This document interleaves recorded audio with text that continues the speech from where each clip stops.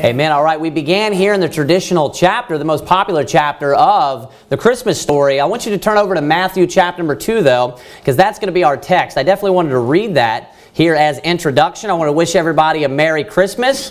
Did all the kids have a good Christmas this morning? Yeah? Did all the men get enough socks and underwear to make it through 2020? Yeah? So Matthew chapter number 2 is where we're going to begin. That's going to be the text this evening. And the title of the sermon is Lessons Learned from the Wise Men. Lessons Learned from the Wise Men. Now, still in the introduction, I want to make a point real quick of why I believe that it is good to celebrate Christmas. Why I believe that it is good to celebrate Christmas. This is a holiday that receives a lot of resistance. And there's new people and more people every year that are falling into this idea of just anti-Christmas and that Christmas is evil. Had a couple people, write me recently. Now, of course, when I talk about Christmas and why it's good to celebrate Christmas, I'm talking about the aspects that are about Christ, the aspects that have to do with Christ. The reason why I believe that it's good to celebrate Christmas is because it is Christ-centered. The purpose of the holiday is to be Christ-centered. Right there, even in the name, what is the name of it? It is Christmas. Christmas. Christmas, of course, is what that is referring to. If you look around, you see things that are related to Christ all the time. What's one thing that you see all the time? A nativity scene, right? And that's one of the first things you would think of, a nativity scene. Even conceptually, when you look at the nativity scene, now I'm not advocating to set up a nativity scene. Of course, that's idolatry. But when you look at the nativity scene, when it's set up, you see all these different characters that are there. And yes, there are doctrinal errors with that as well. Don't pick apart every aspect of it. That's not what I'm focusing on. You see the shepherds. You see the wise men. You see Joseph. You see Mary. But do you know what you see also there? You see a baby in the manger. And do you know where the baby in the manger is located? Right in the middle. Right in the center. And what's everybody around doing? They're all looking at Jesus. And that kind of gives you, conceptually an idea of what Christmas is about. It's meant to be, focused or centered on Christ. That is the purpose of Christmas, of course. It's a day that we set apart where we can celebrate the birth of the Lord Jesus Christ. And you should read Luke chapter number 2. Maybe before you guys do some practices, some family traditions that you do. You should make sure that you emphasize the real reason for why we are celebrating Christmas and remind them that this is a time that we set apart and where we can reflect upon and where we can think about the birth of our Savior. When God came to this earth to redeem us and came and was born as a man on this earth. And if you think about it, think about atheists, agnostics, people that are against Christ, against the Bible. Whether they like it or not, they end up thinking about Jesus a lot more during this season, a lot more around December 25th than they do the rest of the year. Why? Because you're just constantly bombarded with things. They're constantly, hearing maybe Christmas songs that are mentioning Jesus. They're saying over and over again, or they're hearing people say, Merry Christmas. And people will bring up, the aspect that Christmas is some people will even say that Christmas is a pagan holiday, but they'll attack maybe the Christmas tree, and they'll attack things like that. Now, obviously, we don't celebrate Santa, in our household. I don't believe that it's right to lie to your child about, and there's a lot of evils that come with that as well, of how eerily he is related to a works-based salvation of being this guy in the sky, this guy up north, right, that sees everything that you do. And if you're good, he's going to give you a gift. Obviously, that's in opposition to what the Bible teaches on the definition of how to receive a gift. A gift is something that's free, right? So, we don't celebrate that aspect of it, but Christmas trees in and of itself, there's nothing, I don't believe, evil with that. I don't think there's anything wrong with that. That's one thing that people often try to attack and say, hey, this is, they'll go to, first they try to go to Jeremiah chapter number 10. And when they turn to Jeremiah chapter number 10, once you show to them, hey, that's idols, then they're just like, well, if you look in history, there's all these pagan cultures that set up Christmas trees. The problem is there's no commandment in the Bible that tells you that you can't set up a Christmas tree. So you could see things that pagans have done and all. You know how many pagan cultures have existed throughout history? Just because 1,300 years ago there was a pagan culture that set up a Christmas tree in the corner and put gifts under it, maybe to their god or whatever it may be, that doesn't mean that there's anything inherently wrong with setting up a tree, decorating the house with a tree, decorating the tree, and then putting gifts under it. There's nothing sinful or wrong about that. So I want you to turn, if you're not already there, to Matthew chapter number 2. And I wanted to just begin there with why I believe that it's good to celebrate Christmas. You know, we shouldn't be fixated on the things of the tree. We shouldn't be fixated on the things of the gifts and all of that. What we should make sure that we do is that we keep our focus on Christ. And that's why I believe that there's a lot of good in Christmas. It's because the purpose of the holiday for us as Christians should be that it's Christ-centered. That the focus is on Christ. It should bring more attention to Christ. Now here in Matthew chapter number 2, I want to read this passage quickly. I definitely didn't want to miss out on the opportunity to read Luke chapter number 2, which is the greatest record of the Christmas story. But here, Matthew chapter number 2, I want to read down through here the story of the wise men. And then I'm going to give you some lessons that you can learn from the wise men. Different things that we can learn from the wise men. Look here at Matthew chapter number 2, verse number 1. The Bible says, "Now when Jesus was born in Bethlehem of Judea in the days of Herod the king, behold, there came wise men from the east to Jerusalem, saying, Where is he that is born King of the Jews? For we have seen his star in the east and are come to worship him. When Herod the king had heard these things, he was troubled, and all Jerusalem with him. And when he had gathered all the chief priests and scribes of the people together, he demanded of them where Christ should be born. And they said unto him, In Bethlehem of Judea. For thus it is written by the prophet, And thou, Bethlehem, in the land of Judah, art not the least among the princes of Judah. For out of thee shall come a governor that shall rule my people Israel. Then Herod, when he had privily called the wise men, inquired of them diligently what time the star appeared. And he sent them to Bethlehem and said, Go and search diligently for the young child. And when ye have found him, bring me word again, that I may come and worship him also. When they had heard the king, they departed, and lo, the star which they saw in the east went before them, till it came and stood over where the young child was. When they saw the star, they rejoiced with exceeding great joy. And when they were come into the house, they saw the young child with Mary, his mother, and fell down and worshipped him. And when they had opened their treasures, they presented unto him gifts, gold and frankincense and myrrh. And being warned of God in a dream that they should not return to Herod, they departed into their own country another way. The very first point that I want to begin with that we can learn, the lessons that we can learn from the wise men, is that Jesus is the King of Kings. Jesus is the King of Kings. Now I realize that the wise men are never referred to as kings. In spite of, the title of the song, We Three Kings, the wise men are never one time referred to as specifically being kings. But one thing that you can extract from the story and from these men is that they are men of authority.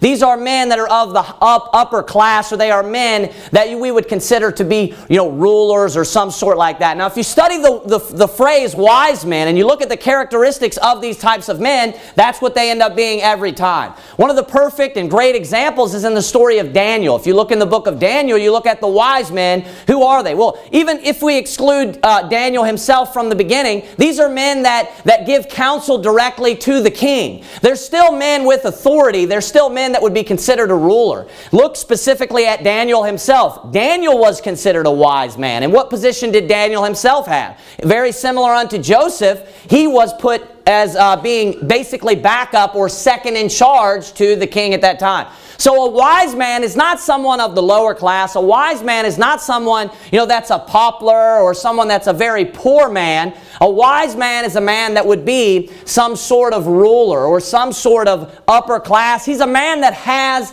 authority. And I want you to look with me at Matthew chapter number 2, verse number 1 and 2 at what these wise men were doing. It says, Now when Jesus was born in Bethlehem of Judea, in the days of Herod the king, behold, there came wise men from the east to Jerusalem, saying, Where is he that is born King of the Jews? Now watch this. For we have seen his star in the east and are come to worship him. So even though these men were maybe used to receiving gifts themselves, or maybe used to being bowed down to themselves, or maybe used to being praised and glorified themselves, I want you to notice that when Jesus Christ was born, that they went to worship him. That they, even as being some sort of ruler, or as being some sort of king, that they recognized that there was a king that was above them. That they recognized that there was a King of kings. Furthermore, that proves that they were men of authority. Not just anybody can just walk into a palace. Not just anybody can just say, hey, I want to speak to King Herod. I want to walk in and I want to speak to King Herod. Can anybody just march into the president's, to the Oval Office and just sit down and start talking to Donald Trump? Of course not. Only people that have authority, only people that have power would be able to do so, showing that these men were obviously that of upper class. They bring gifts of upper class, don't they? Gold, frankincense, and myrrh. These would be men that would be likened unto the position or the office that Daniel had. They would be considered a ruler, right? Jesus is referred to as the King of kings and the Lord of lords. These would be men that in some sense were a lord. These would be men that were in some sense a king. But when Jesus was born, when the Messiah had come, when the Savior was born, you know what they realized? I need to worship him. Even though I have authority, he has far more authority. Even though people may in a sense praise me, he deserves my praise. I'll show you something even more interesting here, and I don't know if you've ever thought about this. Why do you think that the wise men went to Herod? Why do you think that the wise men went to Herod? Well, where did Herod dwell, of course? Where did kings dwell? He dwelled in some sort of palace, I'm sure. He dwelled, where you would think that a king would be. So where would you go if you were looking for a king? You would go somewhere where it looks like, hey, this looks like where a king would dwell. I'm sure, why would they specifically go in and just seek out and look, in the palace where King Herod is located? But something even more interesting than that is if you look at chapter number 2, verse number 1, it says this. Now when Jesus was born in Bethlehem of Judea, now watch this, in the days of Herod, what? The king. So what position does Herod hold? What is he referred to as? He's referred to as the king. Herod is a king, isn't he? It says this, behold, there came wise men from the east to Jerusalem, saying, where is he that is born King of the Jews? So notice that they walk into the palace. They walk in and see Herod probably maybe sitting on a throne. He has his crown on. He maybe has, as you'd see or picture or think, women standing there or servants standing there. He's in his royal attire, and they walk up to this king. They walk up to he that is a king. And what do they say? Where's the king? I want you to notice that they weren't interested in Herod. They weren't interested in speaking to this king. They weren't interested in seeing this king. They were interested in seeing the King of the Jews. Further proving that they were looking for the King of kings. These men who were rulers, these men who were kings or lords themselves, they came and they even were going to worship and recognize the King of kings. They were going to give their praise to, the King of kings.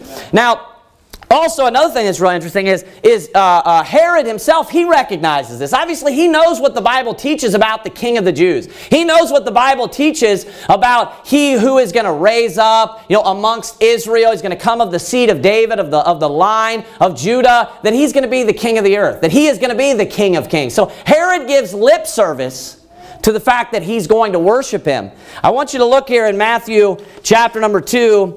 I want you to look at verse number 8 at the very end, the very last statement. He says this, bring me word again that I may come and worship him also. So what is he doing? He's giving lip service to the fact that, hey, I'm going to worship him also. Knowing what? Knowing that he is what? The King of kings. Knowing that what the Bible teaches, that this man is the Prince of princes. He is the King of kings. Now, does Herod end up worshiping Jesus? No, what was he trying to do? He was just trying to find out who he was so he could do what? So he could kill him. So he could put him to death, right? Why? Because he was threatened by him. He was scared. He obviously knew that he had something to be scared about. Or why would he be, why would he even be afraid to even, he would just leave him alone if he thought, hey, this guy isn't any threat. He's the King of the Jews. So did Herod end up bowing to Jesus? Did Herod end up going and worshiping Jesus? If you read out the story and follow through the story, he didn't, did he? No, Herod didn't. The wise men went, and they were, humble, of course. They were willing to go, and they were willing to, worship before Jesus, weren't they? Now, whether Herod did so in this life or, didn't, he will one day. Because Jesus is the King of Kings. And you can go through a line and a list of every king that has ever existed. You can think of all the pharaohs. You can think of Napoleon. You can think of, Alexander the Great. Every king, Henry the First, Second, Third, Fourth, everyone. It doesn't matter who it is. Every king Herod that ever existed, do you know what they're going to do one day? They're going to bow before the King of Kings. Every ruler and every lord and every man that has ever had any authority at the end of this life and at the end of their life and ultimately at the white throne judgment, we're all going to be standing there small and great. You know what you're going to know? Everybody's going to know when we leave. He's the King of Kings. Because every ruler that has ever lived will bow before Jesus Christ. Herod might not so in this life. He might not have worshipped in this life, but he will someday. He tried to kill him in this life, didn't he? But there will be one day when he recognizes he who was born King of the Jews as the King of Kings and the Lord of Lords. One thing that we can learn from the wise men is that he's King of Kings. These men that had authority, these men that were rulers, they even acknowledged it. And they said, you know what? I, as a ruler, I'm going to worship him. He is my king. He's the King of Kings. The second thing that we can learn from him is their sacrifice, or is their oblation. I want you to look with me here at Matthew chapter number 2, verse number 11. Matthew chapter number 2, verse number 11 says this, "And when they were come into the house, they saw the young child with Mary his mother." And it says, "and fell down and worshipped him. And when they had opened their treasures, they presented unto him gifts, gold and frankincense and myrrh." I want you to notice that they gave sacrifices to him. They gave oblations, if you will. A sacrifice is obviously when you give up something that is a possession or a good for you. It is beneficial for you, but you're willing to give it up, excuse me, for somebody else. Not only were they willing to sacrifice some of their goods and some of their, income, if you will, or possessions, they also, if you think about it, they sacrificed their time. They were willing to sacrifice a lot of time. Now, Herod did the math for you because Herod asked the wise men, how long ago was it that the star appeared? Right? And then, after he tells them, Herod makes a decree that he's going to kill all the children that could possibly be this child. And how long back does he go? 2 years. These men, that's why, the writer or the author of the song, We Three Kings, it says, "We three kings of Orient are," saying that these men traveled from, the area of Orient, which would be referring to Asia. Do you know why that makes sense? Because it took 2 years to get there, roughly. Now, he might have been putting, and I've thought about this, he probably put a buffer there, because if you want to make sure you kill this child, you might say, hey, you saw it, a year and 5 months ago? Well, let's just kill every child 2 years and older. Or younger, I'm sorry, 2 years and younger. Any child that's been born that, in the past 2 years, let's just make sure that we kill all of those children. But even still, a year and 5 months.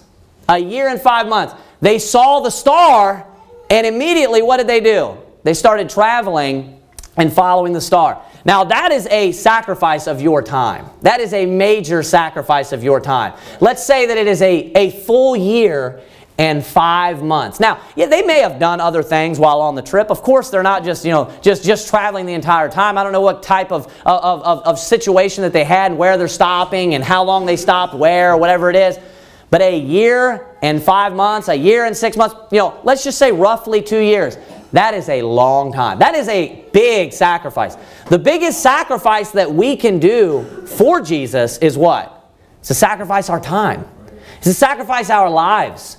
That is the greatest sacrifice that we can do. That's what he calls us to do, is to be, the Bible says, a living sacrifice. The greatest thing that you have, the most important thing that you have, is time. And the older you get, the more you realize how significant time is. When you look back at your life and you see all the wasted time in your life. When you see how old you are and you see of all the things, the possibilities, the things maybe that you wanted to do. So they not only sacrificed their income, they not only sacrificed goods and things that were important to them, but they were also willing to sacrifice their time. This is a lesson unto us.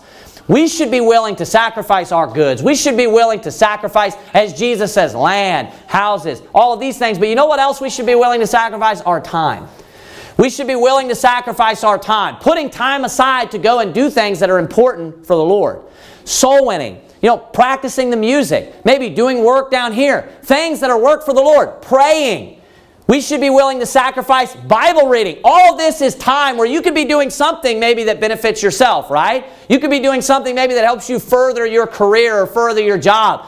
But Jesus wants us to be a living sacrifice. These men were willing for 2 years. The entirety of this travel was pointing towards one thing. They had jobs, I'm sure, but they sacrificed their source of income. They most likely had families. You know what they were willing to do? Sacrifice that time with their families.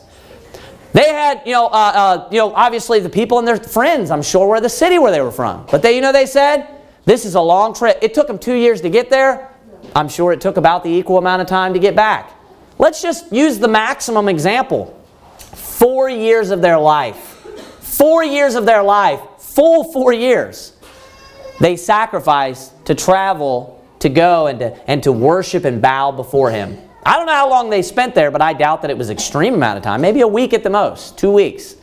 But they sacrificed 4 full years of their life. That's a lot of time for the travel there, to worship Him and praise Him, give Him these gifts, and then back. You know why? Because He's worth it. That's a major sacrifice. Now, if you were to add up all the amount of time that you've been soul winning, that you've been reading your Bible, that you've been praying, how much time would it come to in your Christian life? 4 years is a long time. The entirety of that time was all spent towards getting there just for Jesus. All of it. Of course, they brought gifts, but the most important thing that you have, as I mentioned, is the time that you have. That's the most important thing to God. That's what He wants. Is for you to sacrifice your time for Him, to be a living sacrifice. So we learn the sacrifice. And why do people normally sacrifice? Normally because of gratefulness. The Bible talks about repeatedly, because we have received mercy, like it speaks of in Romans 12:1. Because of gratefulness. They obviously know who they're coming to worship. They're they're aware of it. I believe these are saved men who they're coming to worship. They said, hey, we're coming to worship the King of the Jews. And we followed His star in the east. They knew who they were coming to worship. They knew who the King of the Jews were. They were coming to worship the Messiah. They were coming to worship the Savior. These men were. Do you know why they would do that? Because of gratefulness. Because why? Because they were grateful that God fulfilled His promise. They were grateful that God is going to save them, that He finally showed up. That's what the Christmas story, symbolizes, represents to us. That's what it teaches to us is what? That God fulfills His promises. He gave His promise all throughout history. He just kept repeating and repeating it. And you know what that is? It's the hope finally being manifested. That's why it's all of those promises, the Word being manifest. His promise coming true. And they were thankful that God remembered them. I believe it's Mary that's speaking. I believe it's Mary. Maybe it's Mary that's speaking, but she says, that God hath visited His people.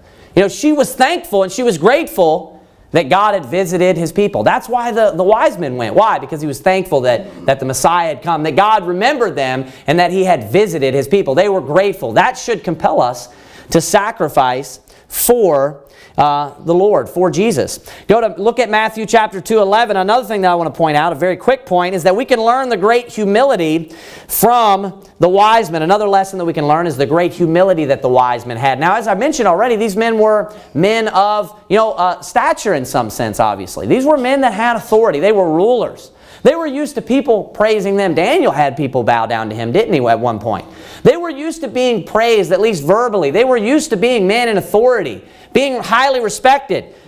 But I want you to notice at verse 11 something very interesting. It says this, and when they were come into the house, it says, they saw the young child with Mary his mother, and fell down and worshipped Him. And when they had opened their treasures, they presented unto Him gifts, gold and frankincense and myrrh. So not only are these men of authority, men that are rulers, men that are, lords or kings themselves in some sense, but these men walk into a house with a child. I mean, I don't know if you've really pictured it, but it's an interesting illustration in your mind. These men, which appear as kings, they appear somewhat of royalty, I would assume.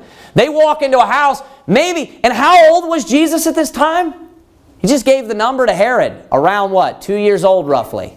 He's around 2 years old. So these men walk in, and you know what they do? They bow down before this baby. They bow down before a 2-year-old. This 2-year-old child is here with his mother. Maybe, I mean, you never know. It's possible that he's maybe, as I said, 1 year and 8 months, 1 year and 9 months, you know, maybe a little less than that. Maybe he's still even nursing. I mean, this is a baby. And these men come in and they bow down and they worship the Lord. They worship Jesus Christ. That takes great humility. To worship this child. To worship, you know, it's of course God manifest in the flesh, but it still takes great humility. These men of authority, they even walked in and they recognized this. And it took great meekness and great humility in order to do so. The last point, and there's a couple of sub-points with this. Point number 4, we can learn from the feet of the wise men. We can learn from the feet of the wise men. One thing that the wise men are very well known for is their feet. And what do I mean by that? What does the song say? We traverse afar. As I mentioned already, this was a very long journey. This was a very long, journey that they had taken. There was a lot of steps involved. There was a lot of walking. There was a lot of labor or work. And that's one thing if you ask people about, hey, you know, what do you know about the wise men? They would say probably from the song, you know, and like the Bible teaches, they traverse afar. They traveled a long way. So they were known for their feet. We as Christians also should be known for our feet. Look at Matthew chapter 2, verse 1. Matthew chapter number 2, verse number 1, it says, Now when Jesus was born in Bethlehem of Judea in the days of Herod the king, behold, there came wise men, and then it says, from the east to Jerusalem. So they traveled a long way. They were known for their feet. We as Christians should also be known for our feet. Romans chapter number 10, verse number 15 says this, And how shall they preach except they be sent?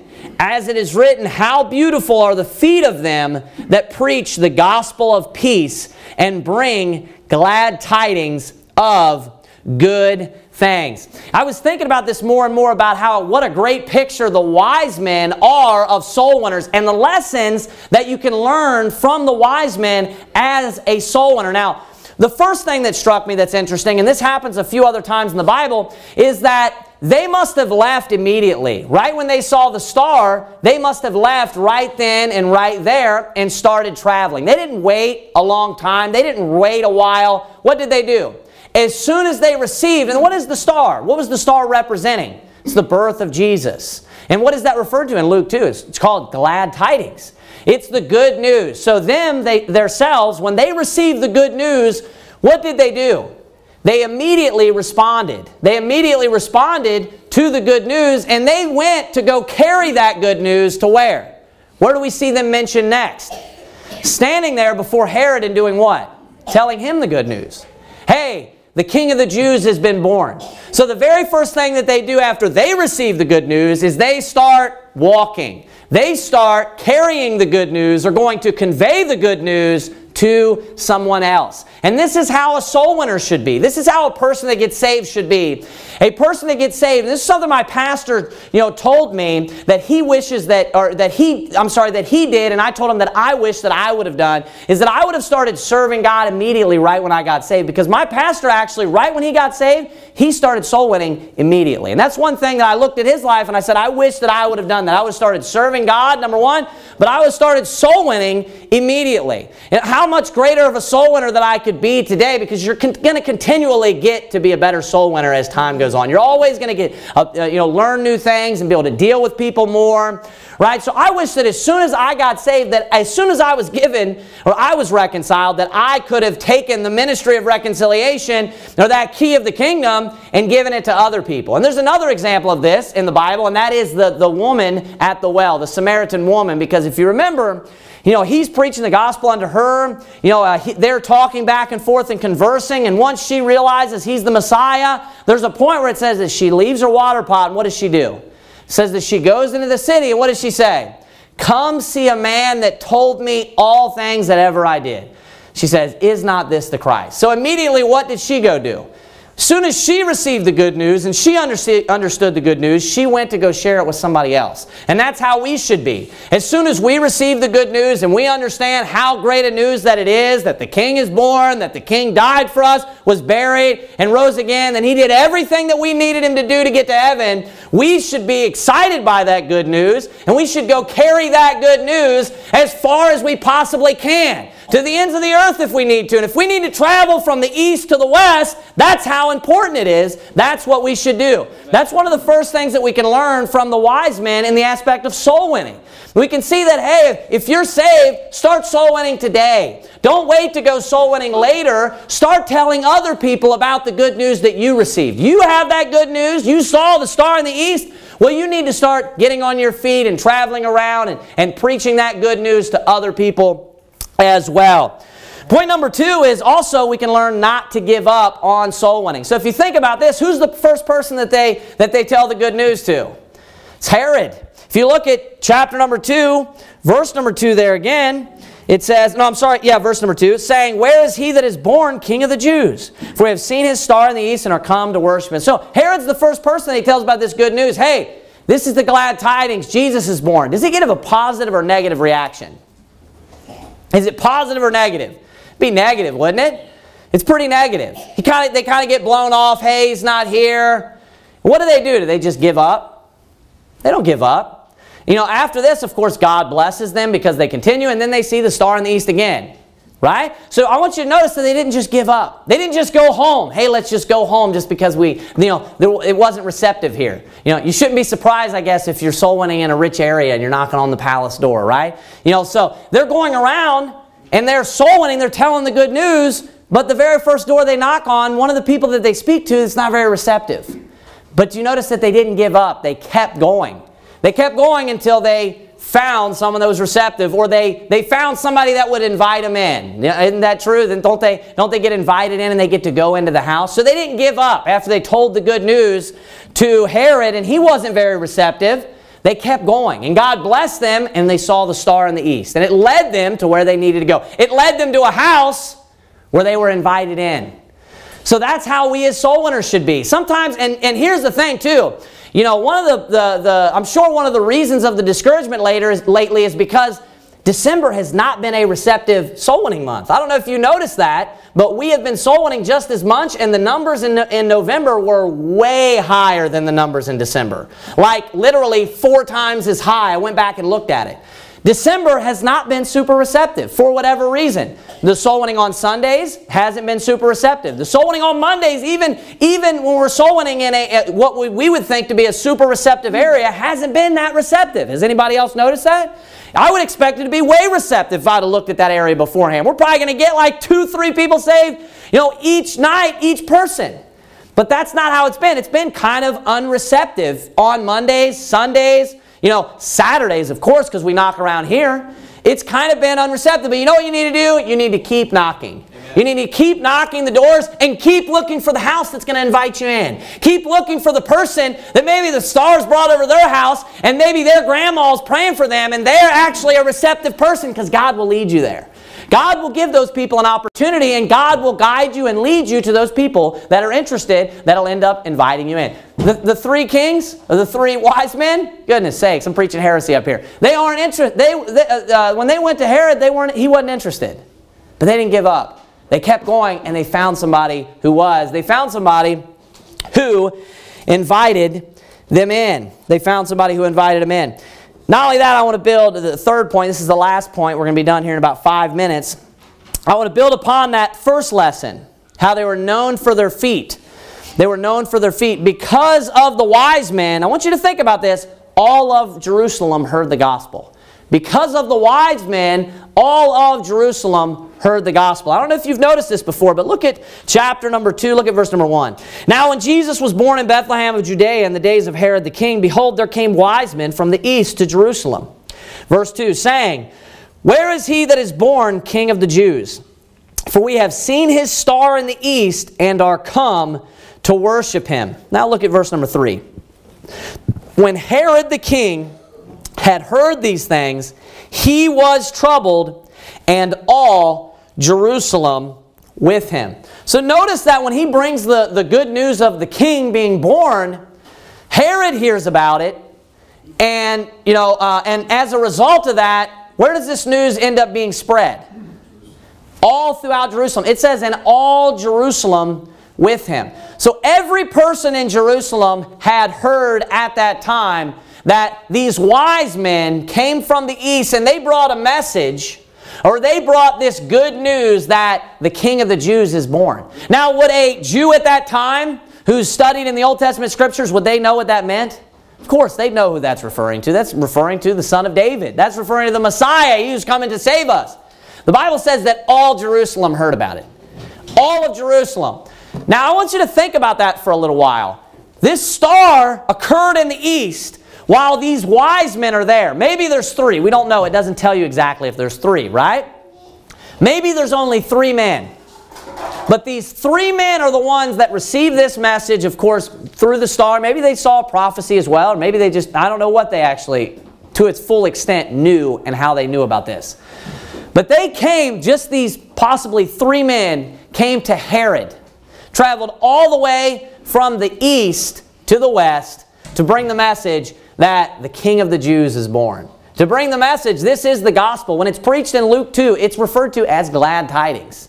It is the gospel that the King has come, that the Lord has been born. It is the gospel. And as a result of these 3 men, it says that all of Jerusalem heard the gospel. Every person in Jerusalem. It says that they were troubled, of course, but it says that everyone in Jerusalem heard the gospel. And this is the point that I want to make. If all of our Jerusalem, all of Jacksonville is going to hear the gospel, there's going to have to be a lot of walking involved. There's going to have to be a lot of steps involved. It's not going to be just a little bit of work. It's not going to happen overnight. If you are going to want to bring the gospel and preach the gospel to all of Jacksonville, it's not going to happen overnight. It's going to happen over many years, especially if the church doesn't grow fast. If the church stays smaller, the goal is still the same. Everybody in the brown is that's going to all be colored in red. And if you were to look back at the moment when all of it's red, and you were to trace every last step that was taken through every single neighborhood and every subdivision, down every rural road, up every highway and hedge, do you know what there's going to be? A lot of steps involved. Amen. A lot of steps involved. That's what there's going to be. It's going to be a lot of walking. You know what that is? It's a lot of hard work. If you want to bring the gospel to all of Jerusalem, if you want to bring the gospel all the way from the east to the west, and every single person gets to hear the gospel, you need to understand that it's a lot of work, and it's not going to happen overnight. This took 2 years for them to get all the way here, didn't it? And then he spread it. They preached the gospel to Herod, and then by proxy, all of Jerusalem ended up getting the gospel. Because of why? Because of 3 men. Just because of possibly only 3 men. Now, our church is still, in a very, very early stage. We're still a pretty small church. But that doesn't mean that we can't make a big impact. That doesn't mean that we can't have a huge impact. If you were to compare the amount of soul winning that we are doing to the average Baptist church in Jacksonville, I mean, goodness sakes. Do you realize how much more soul winning that would be? I mean, the average church doesn't even go soul winning. My church that I grew up in was literally like one of the only 5 soul winning churches in the Northern Kentucky area, and there's like 50 independent Baptist churches in the Northern Kentucky area. And it was like one of like 5. And of course, when you grow up in an area your whole life, you know all the details about it. It was like one of 5. And all the other churches, half of them went like once a month. They had like one time a month, that they would go, or for an hour, 2 hours. The amount of soul winning that we're doing is a good amount of soul winning. But here's the thing. It's not going to happen overnight. It's going to take a long time. But even still, if we stay a small church, we can make a big impact. Just like these 3 men brought the gospel by proxy to all of Jerusalem, our church, even if it stays small, even being small, we can make a huge impact. But you know what it's going to take? A lot of work. Right. It's going to take a lot of steps. It's not going to happen overnight. There's going to be a lot of footwork. We're going to have to, as a church, be known by our feet. So there's different points that we can learn, from the wise men. There are all these different points. We can learn great meekness from the wise men. They went before a baby, and they bowed down, themselves as being kings, bowed down and worshipped a baby. They understood that He's worthy of sacrifice. You need to understand that Jesus is worthy of sacrifice. They also, what were they known for? They were known for their feet. We as Christians, we need to be known for our feet. Another thing that they recognized, that Jesus was the King of Kings. That Jesus was the King of Kings. You know, there are a lot of different lessons that we can learn from the wise men. There's a lot of great lessons that we can learn from the Christmas story in and of itself. And don't allow people to poison you against Christmas. There's nothing wrong with Christmas. Obviously, you know, as I mentioned, you know, Santa Claus is a lie. You know, just allow, you could spoil, if you just allow an independent Baptist child just to speak to like some worldly kid for like 2 minutes, you know, especially during Christmas time, it's never good. You know, we were in Thanksgiving, or in Northern Kentucky during Thanksgiving, we were in like this little sweet shop, and we walk outside, and I don't have a clue what's going on, but all of our kids are walking by. There's this huge line of kids. I'm talking how many? 20 kids probably? 30 kids? Huge line of kids waiting to see Santa. And I don't know who said it. I'm pretty sure it was Uriah. It was Uriah, Brother Simon's son. But we're walking by, and he just yells like to the whole crowd, "Santa's not real!" Like the whole crowd standing there.